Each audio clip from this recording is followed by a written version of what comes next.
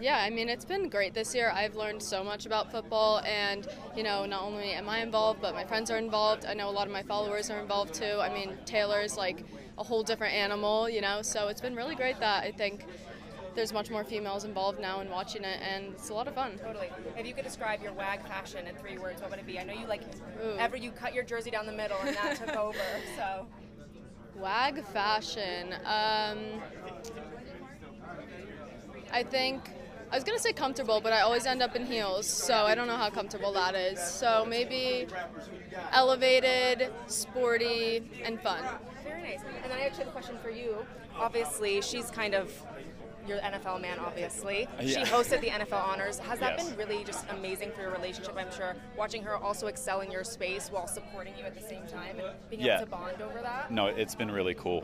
You know, obviously she wasn't as well versed in football until this year, and so, you know, the knowledge of football has been a lot of fun, like talking to her about it. And obviously she, you know, she's been on the Dolphins, she's been on the NFL, she presented that award yesterday, so it's been really fun to see her, excel in the space. Love that. Okay, amazing. Have such a fantastic Thank you, guys. Of course. Hey, guys.